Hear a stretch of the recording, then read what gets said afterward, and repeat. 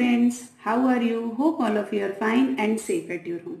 Students, in previous video we have started our chapter number 3 from Mahajanpad era to Shung and Shatwahan era, and in that video we have explained that Mahajanpad era and Maurya dynasty. Now today we will I will explain you Buddhist era. Now Ujjain was an important city during the Buddhist era. The roads from east to west and north to south crossed here. So it was a resting place. One road originated from Pataliputra and came to Ujjain via Saket, Ayodhya, Kaushambi, Vidisha and Mahajanpad. It stretched up to the pilgrimage on the banks of the Godavari. The road stretched up to Bharinkacha, now Bharhuch, in the west. In the Purans, Malwa was referred to as Avanti. Avanti was considered as one of the 4 large empires in India during Buddha era. So King Pradyot ruled over Avanti at that time. He was a very brave king. The other 3 empires was Kaushal, Vatsa and Magध. Students, Buddhist इरा में उज्जैन जो है, जो अभी उज्जैनी, जो अब उज्जैन के नाम से जाना जाता है, वो बहुत इंपॉर्टेंट सिटी थी. वहां की रोड जो थी वो ईस्ट से वेस्ट और नॉर्थ से साउथ की तरफ क्रॉस होती थी, तो वो एक रेस्टिंग प्लेस था. तो एक जो रोड थी वो ओरिजिनेट होती थी पाटलिपुत्र से और उज्जैन की तरफ आती थी, साकेत, अयोध्या, कौशंबी होते हुए विदिशा एंड माहिष्मत. तो वहां पर पिलग्रिमेजेस जो थे वो बैंक ऑफ गोदावरी, मतलब कि जो तीर्थ यात्री थे वो बैंक ऑफ गोदावरी से होते हुए जाते थे. इतना फैला हुआ था वो. जो रोडें थी वो स्ट्रेच करती थी. बरहुच जो वेस्ट की तरफ थे. पुराणों में मालवा का रेफरेंस मिलता है एज अवंती. अवंती जो है वो 4 लार्ज एम्पायर में से एक है बुद्धिस्ट एरा के टाइम पे. तो उस समय पर अवंती में प्रद्योत किंग जो थे वो रूल करते थे. वो बहुत ही बहादुर राजा थे. और जो बाकी के 3 एम्पायर थे वो थे कौशल, वत्स और मगध. तो ऐसा कहा जाता है कि जो प्रद्योत थे वो उसी दिन पैदा हुए थे जिस दिन बुद्ध हुए थे. तो बुद्ध का when Buddha attend knowledge, Pradyot was the ruler of Avanti. जब बुद्ध को ज्ञान प्राप्त हुआ था तो उस समय अवंती के जो रूलर थे वो प्रद्योत थे. तो because of his bravery Pradyot was एडॉर्न्ड by the title Mahasen. तो उनकी ब्रेवरी के कारण उनको महासेन का टाइटल दिया गया था in the Buddhist literature. Buddhist साहित्य में उन्हें महासेन की उपाधि दी गई थी. वत्स empire was a neighbour of Avanti. वत्स जो एम्पायर था वो उसका पड़ोसी था. So it's ruler was equal to Pradyot in bravery and glory.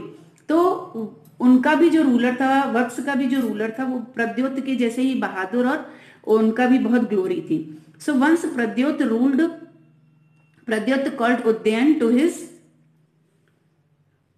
Capital and with description made him a prisoner. तो एक बार प्रद्योत को उज्जैन ने बुलाया अपने कैपिटल और उनको प्रिजनर बनाया. लेटर उज्जैन ने एस्केप किया, help of Pradyot daughter वशवदत्ता. Both of them एलोप्ड. दोनों गायब हो गए. Letter वशवदत्ता became Ujjain principal queen. और बाद में जो वशवदत्ता थी वो उज्जैन की रानी बनी. प्रद्योता dynasty ended after 150 years and Avanti was merge into Magadh empire.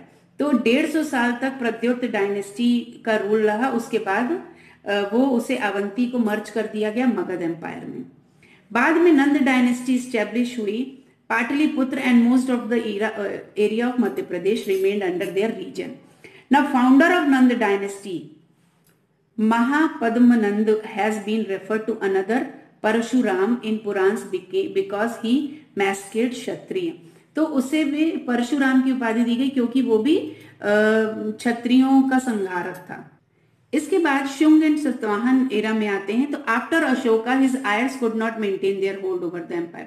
Ashoka के बाद उनके जो उत्तराधिकारी थे उन्होंने एम्पायर में अपना होल्ड नहीं रखा. Shunga commander of their army of the last Maurya empire, Brahmadrath, killed him in 184 BC at established Shung dynasty. तो उनके जो कमांडर थे मौर्य एम्पायर के, आखिरी में उन्हें मारा गया ब्रह्मदत्त के कारण और फिर उन्होंने शुंग डायनेस्टी की स्थापना की. सो पुष्यमित्रा सन Agnimitra lived in Vidisha and ruled over his empire. तो पुष्यमित्रा का जो बेटा था अग्निमित्रा वो विदिशा में रहता था और उसने फिर पूरे एम्पायर पर रूल किया.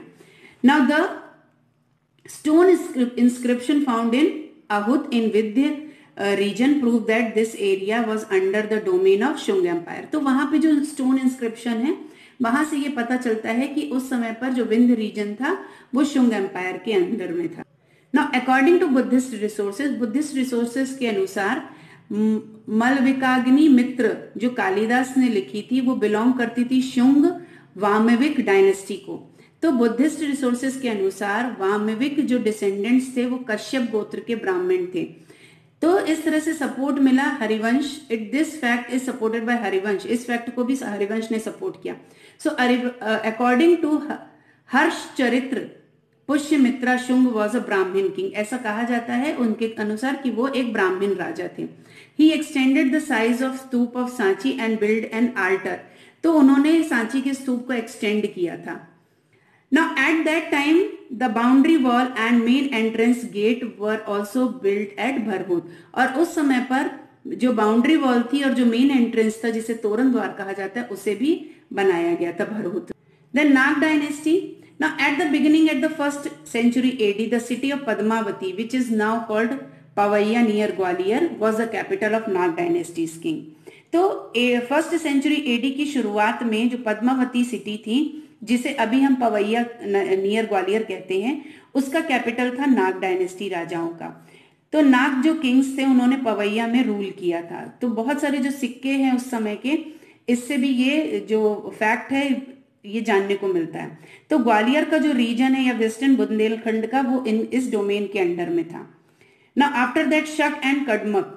Now during the 2nd century AD the शक सतर्क of Kashastra dynasty established their kingdom in Malwa, Gujarat, Kathiawad and the Western India.